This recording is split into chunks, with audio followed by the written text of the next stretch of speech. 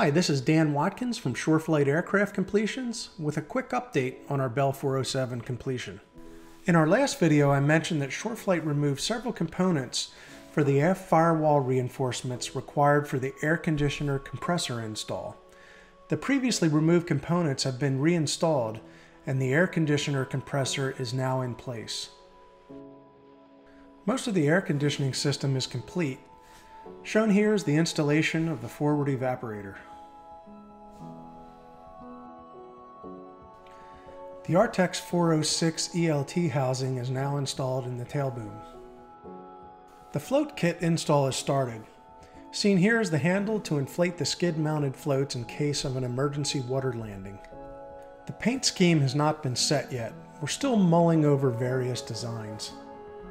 We have, however, started work on the interior. So for the initial fit out, we'll strip all the foam off the existing seats down to the structure, which is this cloth material. Then we install the panels inside the aircraft to gap check the foam against the panel.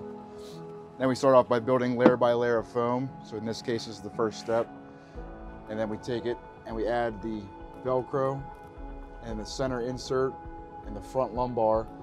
After this point, we will then build up the side bolsters and upholster the back, or foam the backrest as well.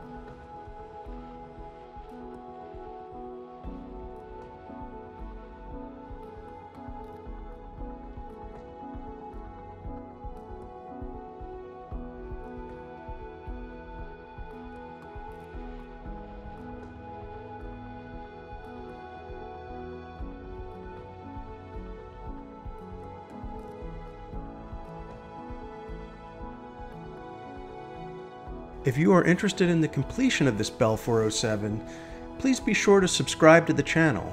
We will be posting videos as different modifications are being made. They will be released in the future.